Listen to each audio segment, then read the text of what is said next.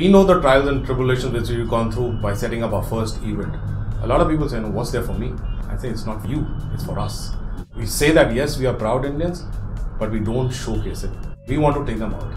I think we need to have a wider perspective. Opportunities will exist on this platform.